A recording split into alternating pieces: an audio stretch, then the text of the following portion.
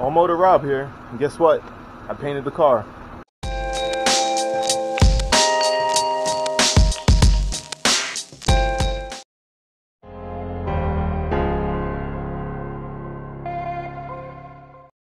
A lot of you guys have been following the build on here on YouTube and on Instagram for quite some time now. Almost day one, you know, on Instagram and on YouTube. So if you guys have been around for that long or have been digging down deep into my pictures and stuff like that and videos, then you'll know that the Civic has needed paint for quite some time. And I've always put it off and was worried about performance and how the engine ran, because I'm like, I don't care if the car looks like a turd as long as it's hauling ass, you know, surprising people. And you know, with that being said, I never got around to it. But finally, after all these years, I've had the car about 6 years now, finally painted it, you know, and I'm going to show you guys here in a second what it looks like so far. Alright, so I'm just going to give you guys a little walk around tour on how it's looking. The hood, I painted it after I had bought the car here to this unit maybe a month ago, just because the hood was weathered really bad and a little bit of rust spots in it. So I immediately did a decent job of prepping it, you know, and that's being generous. and then just painted it because I was tired of the way it was looking. But I do want to go back over the hood and clean it up a little bit better. The rest of the car was really dirty. The clear coat was fading really bad, really bad. And I finally just decided, you know what, screw it. I'm gonna go for it. I'm gonna paint it. And the thing is that I only have this unit here, you know, and then as you guys see, it's not all that big, but it is big enough for me to get the job done. So painted it. I didn't use a spray gun or anything like that. I actually used spray paint. Now I do have some experience with spray paint, you know, as far as like being an artist goes. Not gonna go too deep into that, but I figured, you know what, I'm pretty good with can control, so I'm gonna have at it. I think it probably cost me about $120 on products. You know, that's including the paint, the clear coat, sandpaper, you know, all the plastic, the masking tape, Bondo, because the car did have some dents in it, and still does. You know, now that it's a brighter color, it's a little bit easier to see some of the things that I've missed. But you know what? I'm not out to win any trophies as far as like how the car looks as appearance and stuff like that. I'm not going to no stance meets anymore. As long as the car looks decent, you know, that's all that matters to me. So I painted the inside of the car. I got dry ice and did all the sound deadening and painted the inside. I had to clean and prep the inside, but it looks a lot better. I mean, you guys remember from some of the videos how terrible the inside looked. You know, it was horrible.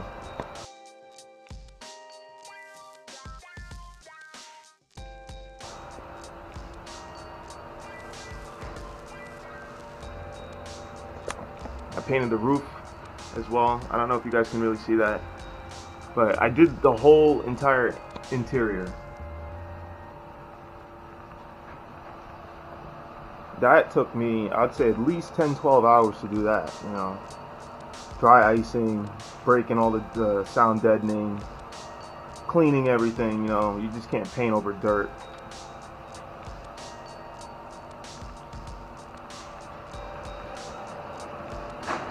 And then as far as the outside,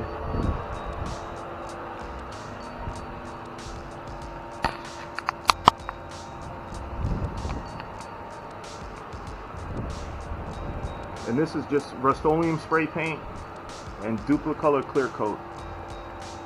It's not even wet sanded or anything, still has a lot of orange peel in it, but it's not bad looking. You know, you wouldn't expect a paint job to come out decent looking like this from spray cans, you know.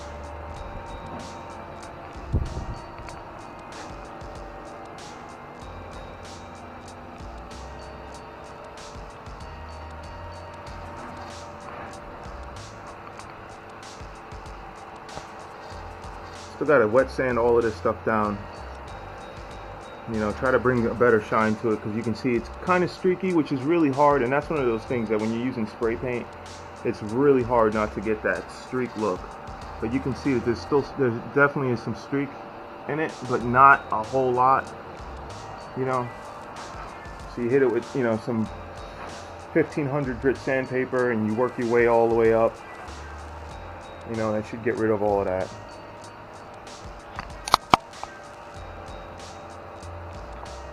And you can see, like, it's got a pretty good shine to it. You know, this is a whole lot better than how the car used to look.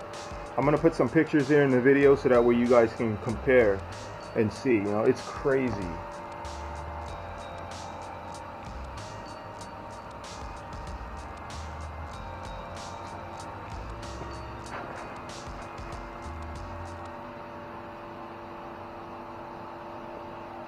I'm probably just gonna paint this by hand with a brush, back black again.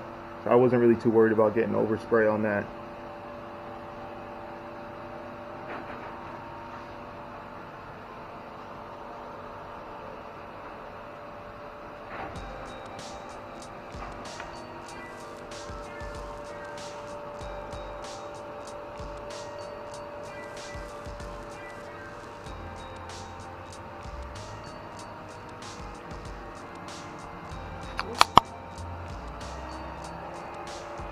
I had to do some Bondo work, but I didn't do a fantastic job. I'm not, you know, I don't have really any experience in body work.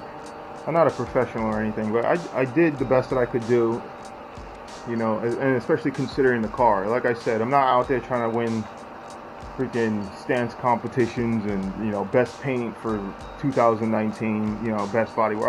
I'm not for any of that stuff. So as long as it looks better than it did, I'm happy with that, you know. But there was a huge dent right here, and there was a huge dent over here.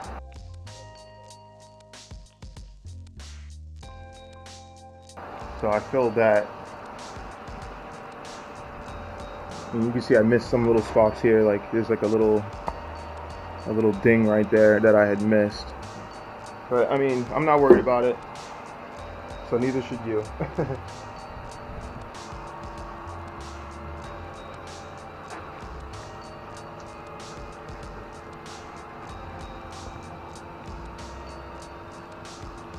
Those lines that you're seeing along the paint, that's actually a reflection off of this.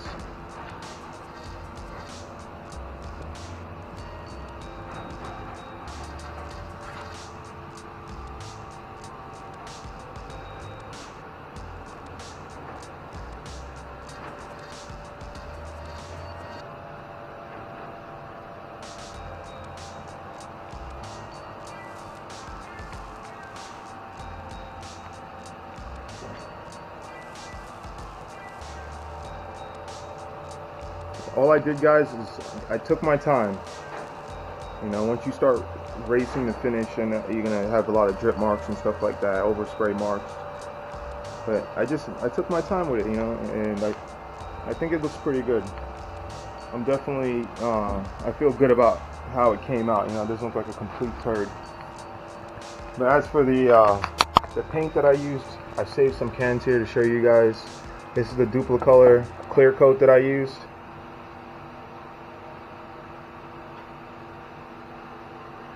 And I believe that this is a lacquer, and this is the actual base coat that I use for the paint. And the color right there, gloss winter gray, but we're just gonna call it battlefield gray. But yeah, that's it. You know, I sprayed a couple of coats down. I waited 10 minutes in between each coat. I did 3 coats. And then I waited 30 minutes after the final coat, and then I applied the clear coat. And I also did 3 coats of clear coat. So remember, if you're gonna paint, read the instructions and stuff like that. And don't wait too long to apply the clear coat, because it could affect how the paint finishes. Like, you can get like wrinkles and stuff like that. Also, humidity is a big factor.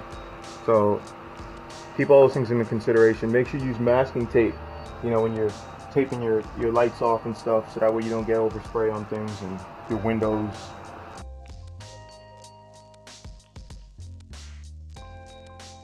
and stuff like that. But as far as the paint goes, I think I used about 5 cans of the clear, and I think about 6 or 7 of this here battle gray that we're gonna call this. These cans I got from AutoZone. It was like $11 a can for that, but it's worth the money to me. But yeah, you know, I still have to get the door jambs. I do want to do the door jambs. I think it'll look kind of weird. You can see that the old color. It's like that silver blue.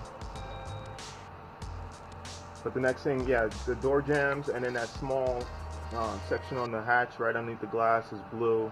And I need to take the wing off and paint up there, but that's all like minimal stuff. It's not going to take too long. Let's show you a little bit more of the engine bay and how the fenders look.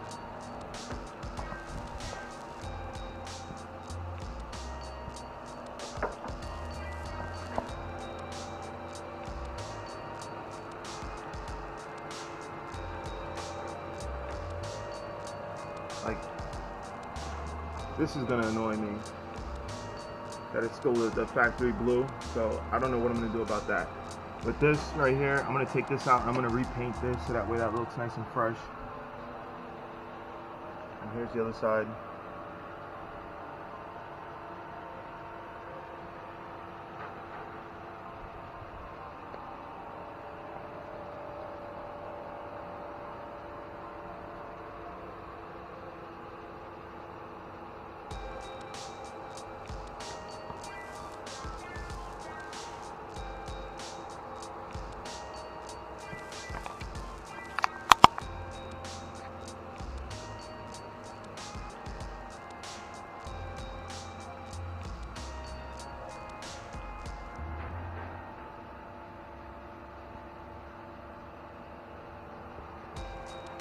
But yeah, so that's about it for this video. I just wanted to give you guys the update on what I've been doing ever since I got the car back from where it was sitting before, like a month ago, when it was sitting outside, just getting weather on.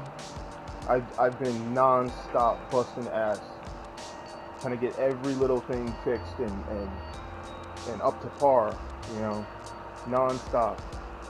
I think on the paint alone, the outside paint that I just did, that right there was probably about 13 hours worth of work, maybe a little more. You know, that's prepping, painting, you know. And then you guys saw that I rebuilt the motor again. There was no issues with it. I just wanted to reinforce a couple of things, so I got some better quality parts and did that. You know, I painted the interior. I did the whole interior. I made this custom gauge mount.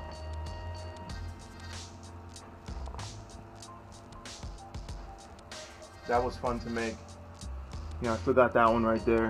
That one, I still got to do a little bit of work to that one. But this one right here is pretty much set.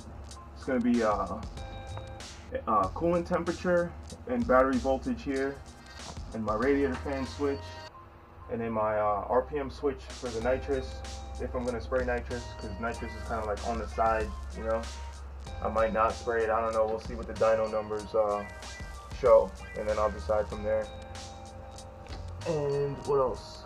Ball joints, new clutch flywheel, tie rods.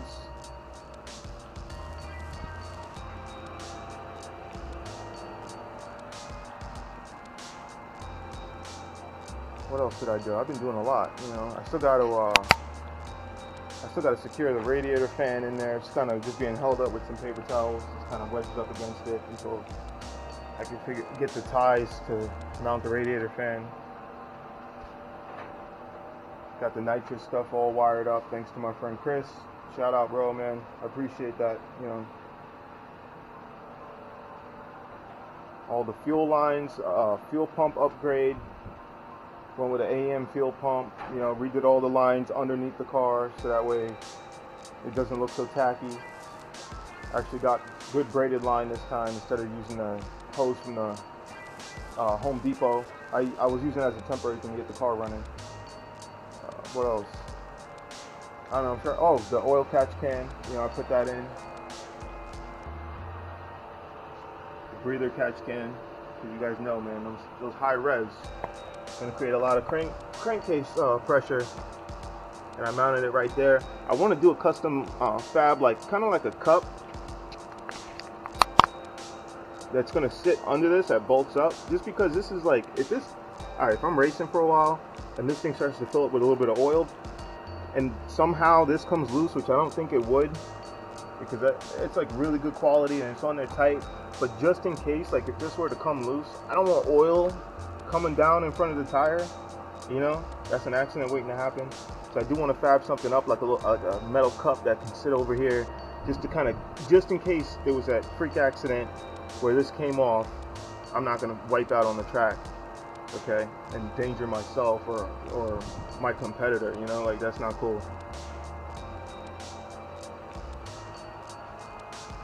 So yeah, guys, that's gonna be it for this video, and I'll post another one. I'm gonna keep posting videos every week, every Thursday. But the next video, I'll probably be doing work on the body itself. You know, cleaning it up and stuff, wet sanding it, and trying to make the paint just a little bit nicer looking.